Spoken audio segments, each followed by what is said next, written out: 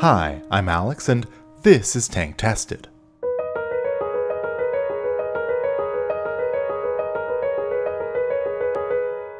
That was 29 aquascapes. Now let's take a closer look at each.